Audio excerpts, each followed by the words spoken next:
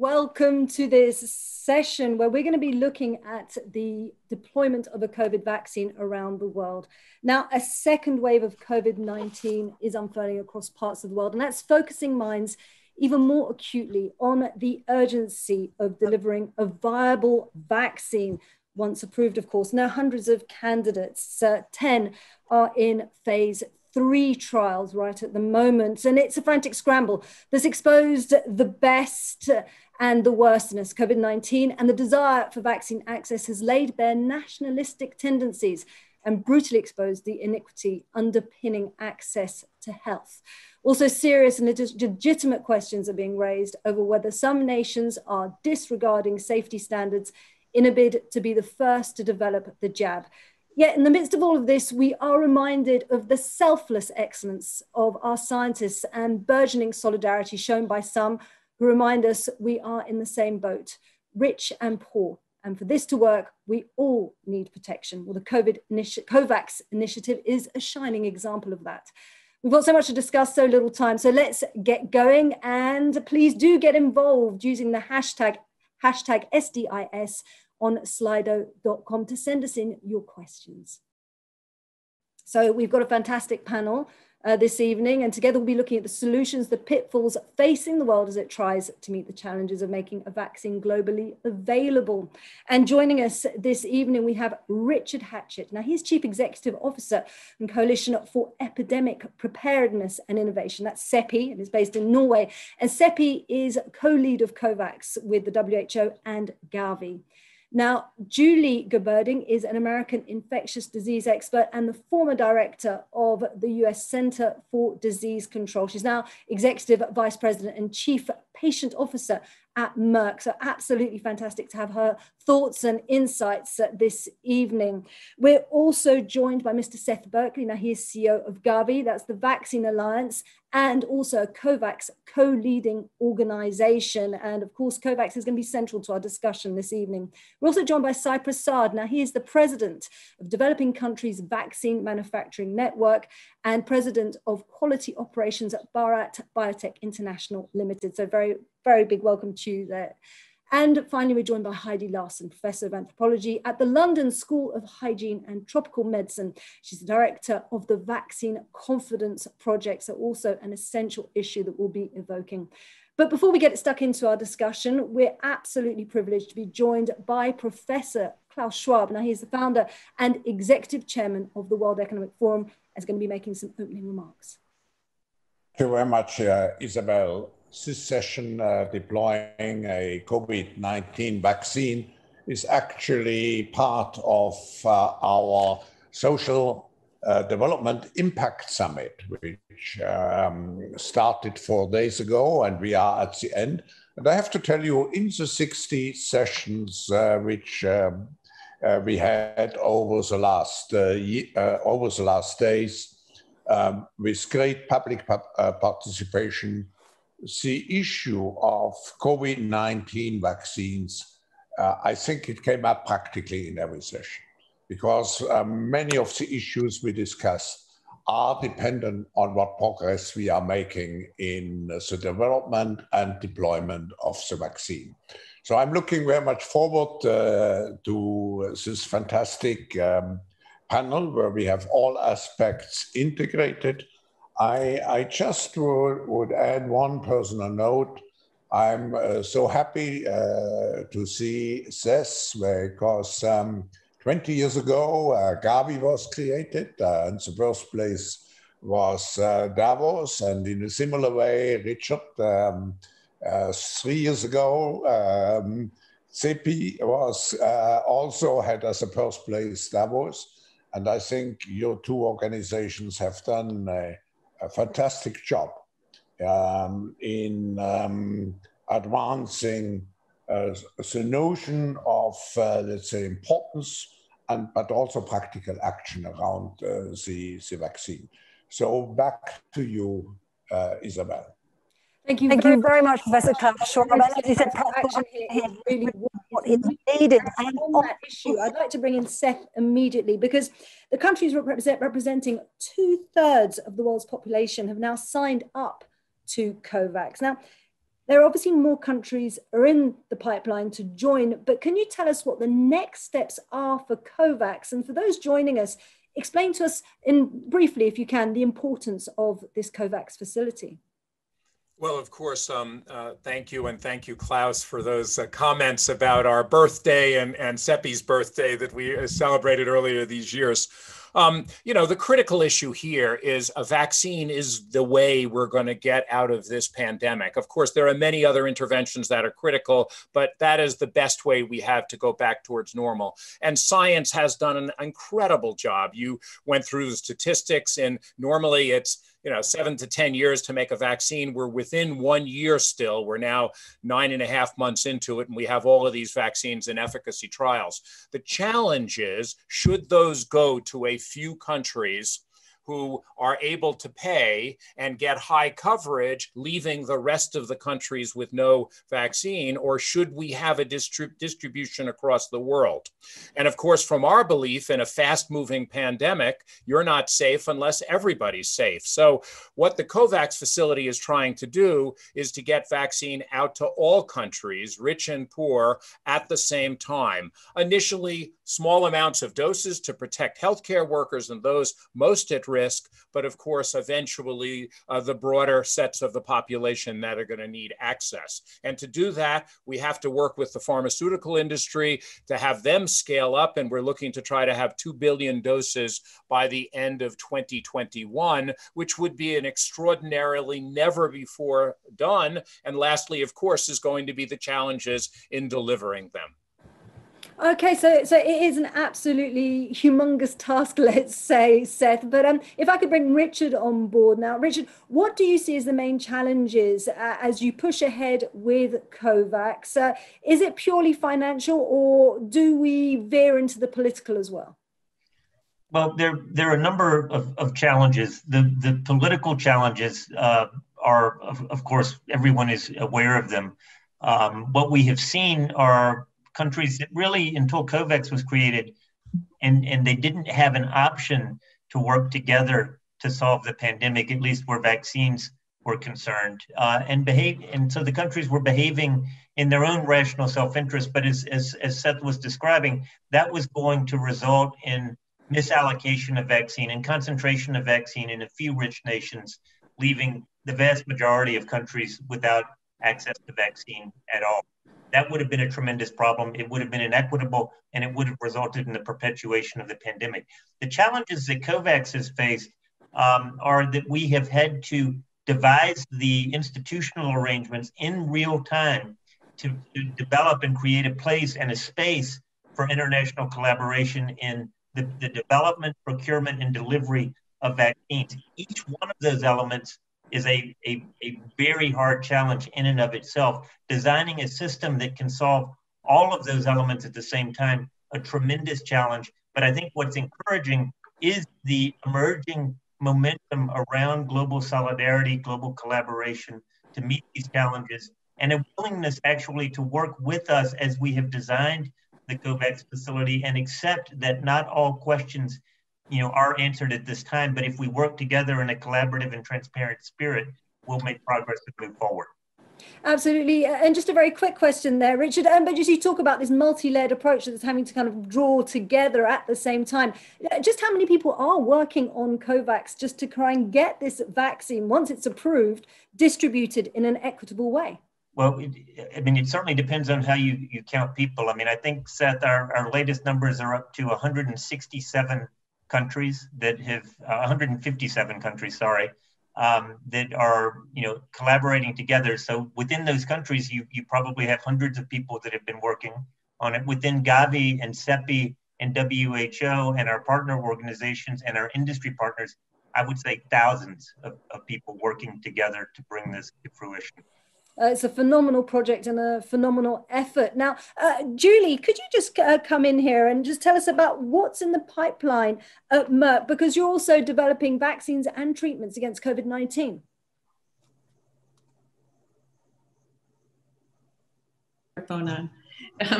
I'd like to just start by acknowledging that in just the first 6 months of this pandemic, more than 700 products for either treatment or prevention of SARS-CoV-2 went into pipelines at various stages. This is absolutely unprecedented in the history of the world.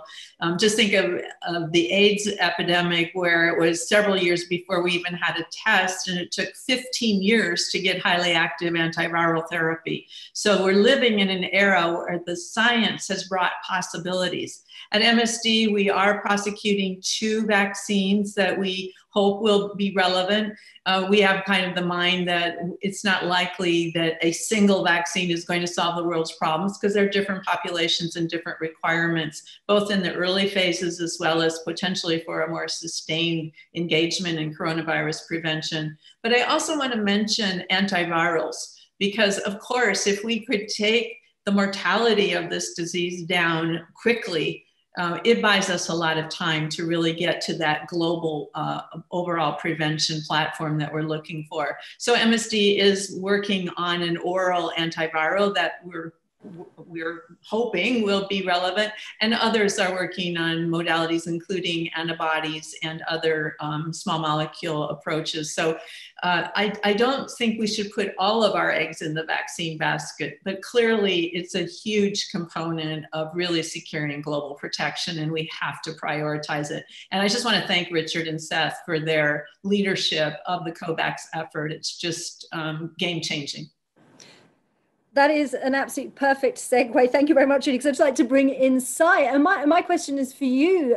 In terms of developing countries, now, is COVAX going to be that game changer? Is everything in line now as you see it to be able to provide that change that needs to be unfurled in the developing world quickly and effectively? Thank you, Isabelle.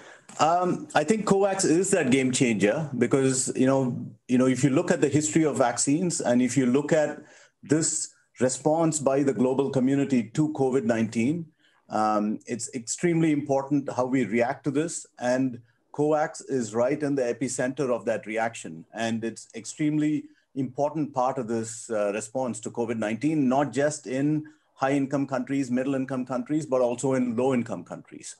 And where this is bringing to bear is that we are at the beginning of the beginning.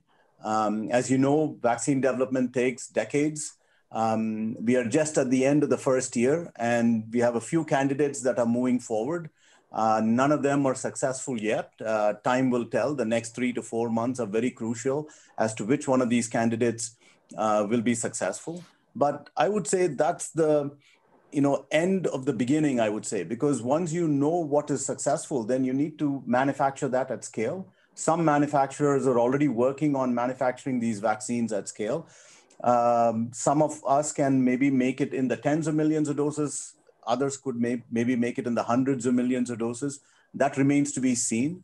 But the devil is in the details, I would say. The next steps after you manufacture, you need to get these products approved by international regulatory agencies, US, Europe, the WHO for pre-qualification, many low-income country and middle-income country NRAs. And then you need to distribute it. Because many of us, Gavi, many of us are used to manufacturing and distributing vaccines for routine immunization, which is for childhood immunization, which is a subset of the population that we are targeting. And so now we are in the gamut of delivering these vaccines to pretty much all populations or the high-risk populations at first. So that is something that we have not done before at the kind of scale that we are talking about. I think that needs a deeper discussion. There has been a significant discussion on R&D, innovation, product development, clinical trials, and manufacturing scale-up. But we also need to talk about distribution and getting it to the populations that need it most. Thank you. Thank you very much, Sai. So that's definitely something we'll be bringing up. But before we go any further, I'd really like to bring in Heidi, who has joined us. And Heidi, one of the issues that is going to be holding people back from taking a vaccine are just a whole load of concerns that can't be really just pinpointed and put into one category. And I was just reading some research in the UK that a lot of people won't even have a vaccine, even if it is available. Now, I know that you've looked into the issues of rumors, etc., that stop people getting vaccinated. But if you could just outline for us, what are the main reasons why people will just not go and get this inoculation, even though the government advice is to go and do so? Well, there's a real mix of reasons, and some of it is frankly quite understandable. This is it's a brand new virus, and there's a lot of uncertainty around that itself. And if people aren't even believing that that's a real virus, why would you be caring about a vaccine? And the other part of it is that the information is uncertain. So we have to have a little bit of empathy with the people who say, I'm not sure. I think a lot of the surveys have put into their headlines overstated refusals because they lump together those who really say, I would not take it, to those who say, I'm not sure, when in fact, it's pretty reasonable to not be sure in the current environment. So, but there are, it's highly varied by country. What concerns me is that some of the countries that are starting to say they are not going to take it more, we've seen Nigeria, Pakistan, DRC was the least willing, and the knock-on effect it's having on some of the overall vaccine confidence. So I think that the good news is we have time. I'm just finishing 5 years of working on trust building and rumor management around Ebola vaccine trials in multiple African countries. The thing that was an absolute asset was having time to start to build that. I think we can get in there and start communicating, engaging around some basic vaccines. We've lost so much time on really childhood vaccines, the flu vaccines. I just got data back from our EU study, a 15% increase in willingness and confidence in the flu vaccine. We're seeing, other confidence rising around pneumonia vaccine. Let's encourage the, people around things they know, they're familiar with, and in that interaction, start having a conversation about COVID. I think we have time. We can change the grounds. I'd just like to bring in Julie here, obviously, because you're developing some of these vaccines and treatments. Isn't one of the major concerns when it comes to the pickup of this vaccine is, as everyone has been brought up, is the phenomenal speed the vaccine will inevitably be brought online, and that has sparked a lot of concerns in people. So Julie, you who are involved in this, what could you do to reassure people that really safety checks, most countries are not going to neglect safety checks? Yeah, I think people are concerned, and as Heidi said, it's a very understandable concern that in our race to get some additional population protection, that safety shortcuts will occur.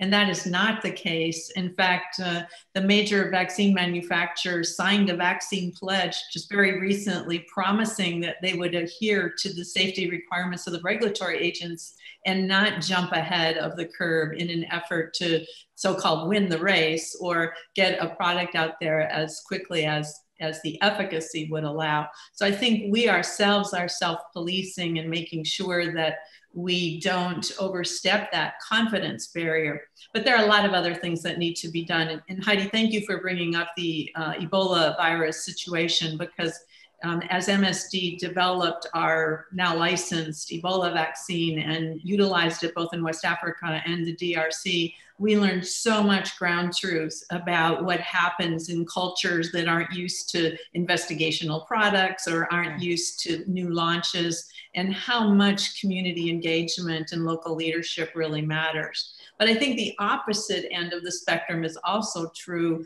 We need to involve the really important opinion leaders, the trusted and credible doctors at the local level, as well as scientists more broadly, to first of all be informed of the actual facts, not the mythology or the political interpretation of those facts, and then really stand strong, honestly and transparently explaining what we know, what we don't know, and what we're doing to try to assess the safety of these new products. Trust is everything.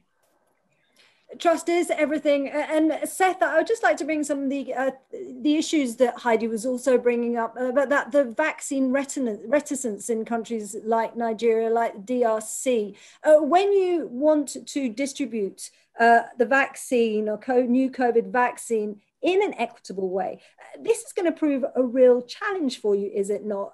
How are you going to prioritize distribution in countries, and how can you try and convince those populations that it is absolutely necessary for them that frontline workers are actually vaccinated?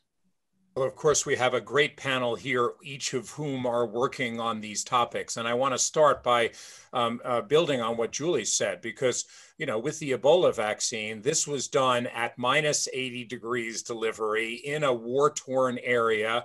And it was a vaccine that wasn't licensed initially. And they were able to, under a clinical trial protocol, roll it out, collect more information on safety, under informed consent, and get it out. But it took this intense engagement with the community. And the only reason I wanted to mention all that is it is possible to do it even under the most difficult situations, but one has to plan for that.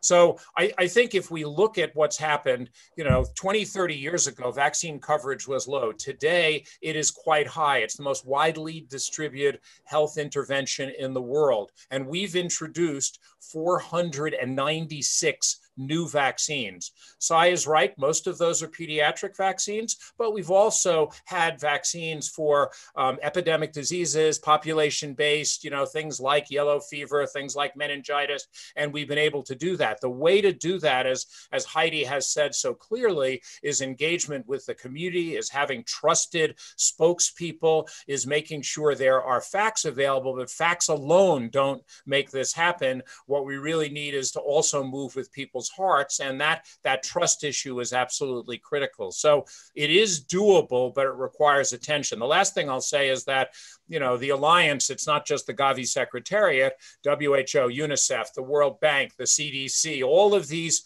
partners are going to work together with countries to help. And that work has already started. Toolkits have been built to help countries begin to plan for these vaccine rollouts and to understand what's going to be needed. I'd like to bring Richard in here. Now, we are receiving questions on Slido, and I've received this question, which is, what is needed, and it was something that Sai evoked, to establish a global mechanism under leadership of the WHO and Gavi to ensure an equitable and criteria that's based on the distribution of the new vaccine. So I guess the question is, how do you actually establish such an intricate and complex global mechanism to distribute this vaccine? And if that work is obviously underway already, what has been established so far?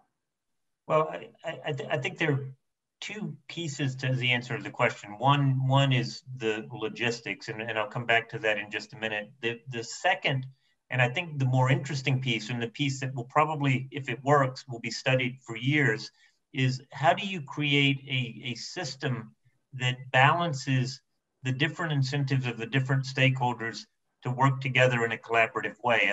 A lot of observers have noted that the scramble for vaccine in many ways, you know, is a real world illustration of a prisoner's dilemma. And we, myself, Seth, Sumi Swaminathan from WHO, Dr. Tedros, and other colleagues have been thinking, you know, very hard about how would you design a system that incentivizes our industry partners to work with us, it incentivizes countries to work together and to collaborate with us, and that brings all of that together in a way that is self-supporting. That's a really interesting problem.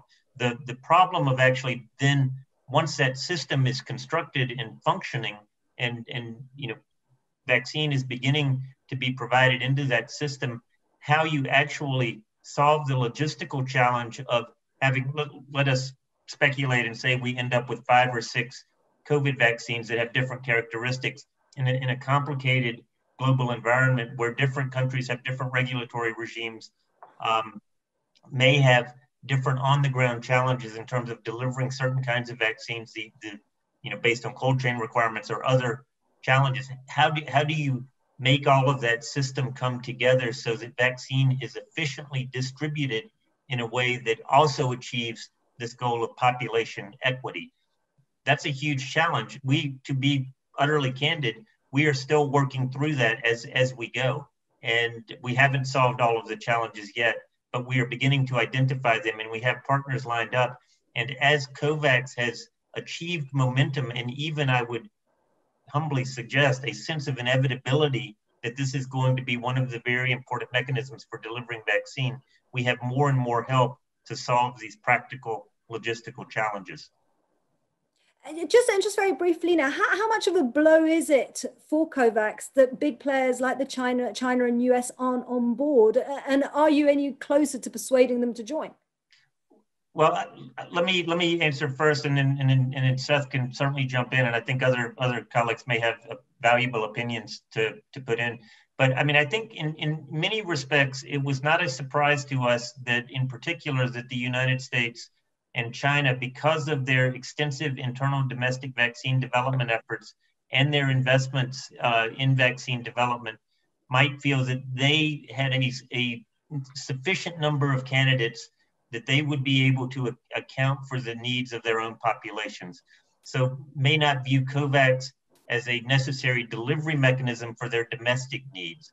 But there is also a way that these countries can continue and can still contribute to the global effort that COVAX is trying to lead, and would do so out of enlightened self-interest because it will help end the pandemic sooner and help them restore their economies. And that's through contributing either funds or doses to support distribution, particularly to developing countries. And of course, they are contributing scientifically. I mean, we are working, some of the COVAX portfolio companies are based in the US, some are based in China, and we continue to have productive dialogues with scientists, in those countries, but also globally. So there are many ways that countries can contribute to the global effort. They don't all necessarily entail, buying doses for domestic use.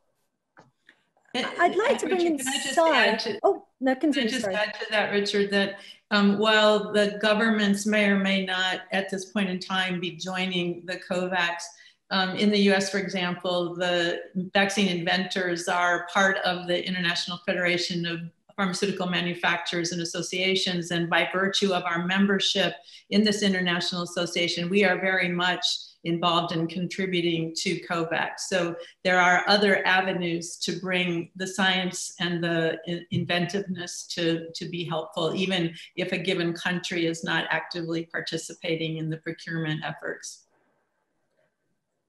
And then I was just actually then tacking on from what you were just saying, Sai, as an outside observer, I suppose, and when you look at COVAX, do you think there can be a conflict of interest? And I imagine maybe Seth and Richard will have something to say here, but that high-income countries who are developing their own vaccines in this kind of so-called, vaccine nationalism are also part of COVAX.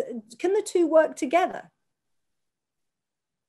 I think they can work together, but it's a matter of the kind of product development they do, and it's a matter of kind of the delivery systems and the delivery mechanisms that companies have in mind. Because what may work for, let's say, US or Europe or China may or may not work in middle income and other low income countries. What worked, for example, for Ebola may not work for COVID-19 vaccines. I mean, if a vaccine has to be stored at extremely low temperatures, or if it has to be, for example, say lyophilized and to be having an diluent to be carried along with it, then all of this adds to the burden of distribution, administration, biomedical waste disposal, all aspects of vaccines and vaccinations. And that WHO and UNICEF and Gavi and PAHO know very well about this. And it's not just the fact of making a vaccine, but you need to transport it with care. It has to be delivered with care. The biomedical waste has to be disposed. So there are many, many, many aspects of this. A simple concept of a vaccine vial monitor that is really required by WHO, that is an important marker of vaccine safety and quality at the point of use, is very important. If a company is not able to put that onto a vaccine, then it poses difficulties down the distribution chain. So just a very, very quick, simple question here, but I've just been seeing that Johnson & Johnson is developing a single dose vaccine. Now, surely in terms of distribution and getting this out across developing countries, that's a development to be welcomed, isn't it? Absolutely, absolutely. Anything that's a single dose, anything that is stable at, I would say, either at, at room temperature, not at room temperature, but at least at 5 degrees, or there is also extensive experience in shipping vaccines at -20, because the oral polio vaccine is stored at -20 and it's shipped around the world. There are many companies still that have -20 cold chains, so that can be leveraged. So I think companies also have to look at what are the issues of the developing world during product development. I think after licensure, it might be a bit too late because you are already committed to your product development and manufacturing and formulation schemes. I think you need to look at it right during the product development. And that's what I think many companies are doing around the world. But if they only have a US or a European focus, they may not see the requirement of what is needed in middle income and low income countries. And I think COVAX, will bring that out. I think WHO's target product profile has already brought that out. I think companies have to look at that and cater to those requirements. Okay, Heidi, I just have a question for you that we have received on Slido. And it's about this question of trust that we were talking about. And this was a question, I think it comes from Politico Europe, and it says, do you think there needs to be more transparency on the deals between countries and drug makers so that it can be more easily scrutinized? Now, is there an opacity there already in the first place? And do you think, especially the drugs that need to deal with COVID, that there does really need to be more transparency given the speed that this whole vaccination and drugs are going online? Well, I totally agree with the trust issue and overall transparency. I often say we don't really have a misinformation problem as much as a relationship problem between publics and industry and science. And but I don't think that, I think that it's been actually quite a bit of exposure about the different negotiations going on. I think actually where some of the transparency is really going to need to happen is in deciding who gets it first. Because I think that, and what are the criteria? And not just announcing things at different times, but I think any way, in any part of this, the multi-phase processes we have to go through, as Richard outlined very clearly in the beginning, throughout all of them, the more that we can be transparent and sharing without, we don't want to create another infodemic. Infodemic is not just bad news, it's just an overload of information. So, you have to find a fine line between being transparent when it's appropriate and when it resonates, because you don't want to also contribute to this sea of different stages of information by putting out pieces of it. At the same time, you don't want to wait until the 11th hour. So it's not easy, but I would just, encourage transparency. But one of the things that's also frustrating the public is that,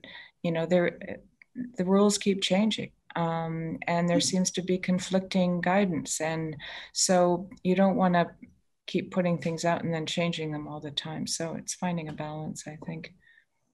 Finding a balance. Now, I'd like to bring up something that you've just brought up and put it to Seth, actually, because Seth, I know that COVAX has actually already decided in some respects who does get a vaccine first. What have you put into place there, and who will be your priorities, and how will you implement that fast? What is going to be the rate at which these vaccines will be deployed? Well, of course, WHO provides normative guidance for most countries, and they will continue to suggest, and particularly as we learn more about the virus, what the risk groups might be in different situations.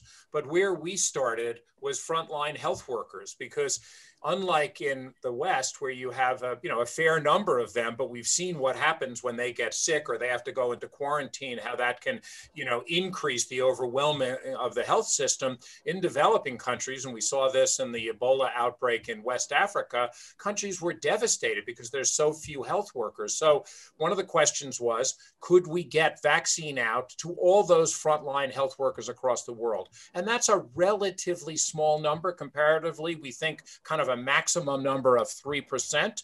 And then from there to go into higher risk populations. Now, the question we got asked early on is that realistic? Are people going to follow guidelines? It'll be up to individual countries, of course. But what I think we learned from the Ebola situation, we might have thought also in DRC that, it would have just gone to rich people and people wouldn't have gotten it. But actually, there was pretty good attendance to having those vaccines used for the people who really needed it and to be able to help control the epidemic and for health workers.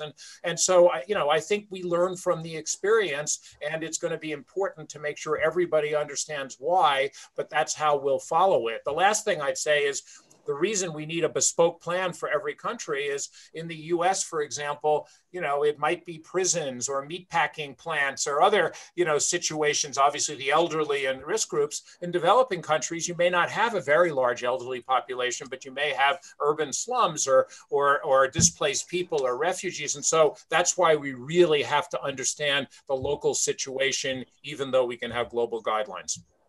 It's absolutely fascinating. Sadly, we really don't have much time left. So I'd like to ask you all a question, because we've all evoked Ebola this evening. And so there's been a number of epidemics, pandemics, this obviously the most serious. But if we draw upon what's been learned, do you think we're any more prepared as a result of this, given that we're warned by the WHO and other organizations that this could become the new normal?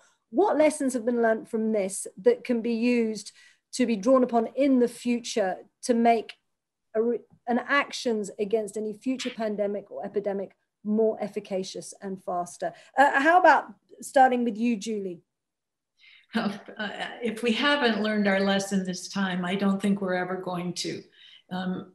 I've been watching this from AIDS to SARS to monkeypox, the pandemic in 2009, and feeding forward. Each time we have a new challenge, we promise to do certain things, and we do bring our level of preparedness up a notch or two. But that sustained commitment to truly creating global health security, we have not tipped. And I pray and am personally doing everything I can in my network, but also in my role as the co-chair of the Commission on Global Health Security, to really try to make sure that while we're fighting this pandemic, we're preparing for the next, because I do believe it's only a matter of time before we face another one of these situations, or potentially something even worse. So now is the time to prepare. Now is the time to prepare. Heidi, I'm just wondering, given these issues of vaccine nationalism, we've seen it in Europe, borders went up as soon as COVID-19 struck. We've seen countries develop and buy up billions of doses of vaccine. Do you think there is the beginnings of an understanding, particularly if you look in Europe, that there has to be more unity when it comes to health? We hear about a European Health Union and the burgeoning European Health Union, possibly. Do you think that that might catch on, or do you think we're possibly going the other way? Well, I think it's all about bad timing, because this COVID happened to land in a most hyper-polarized political landscape that we've had in a long time. We're in an era of anti-globalization. It just fits right into all the current environment. I think, if we can get the underlying ferment to, and we could be able to switch our gears and be less polarized. I mean, the challenge with epidemics in general is, what else is going on? And what's gonna, I mean, in DRC, COVID landed in the middle of the Ebola trials. In another country, there was an earthquake while there was they're running to work on COVID. So in the politics of it all is, I mean, historically, vaccines were just the epitome of health diplomacy. It was used to stop, people fighting in wars. They would put their guns down for a few days so that people could be vaccinated. I think there are some new innovations, and there are some new, certainly trust building efforts. I think that what I've seen in the positive sense is community volunteerism. I mean, we talk about a lot of the dissent, but people have been incredibly resourceful, innovative. I'm sure many of us know our neighborhood much better than we did before COVID. There are, and that's, I think even locally, to start there. I mean, I remember, working on some of the same epidemics that Julie talks about, and not just natural epidemics, but the 911, but have you stocked your fridge? Do you have water? You have some really basic things, but I think we will not forget. I mean, the world will not. There will be the pre-COVID and post-COVID world. We should remind ourselves that the reason we have CEPI is because of Ebola. And, I remind people about that. There's so much anxiety about fast, but I said, well, you know what? Are we talking about why it's faster? Because we did learn things from Ebola. And I think one of the things moving forward on this is trust. I mean, the importance of trust. I think the bigger answer has to do with current politics that are a bit bigger than the, unfortunately, undermining some of the situation right now.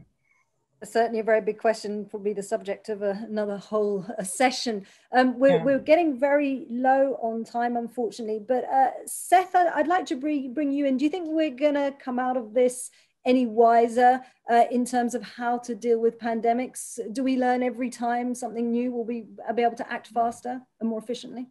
So three quick answers. So first of all, it is evolutionarily certain we will have more outbreaks.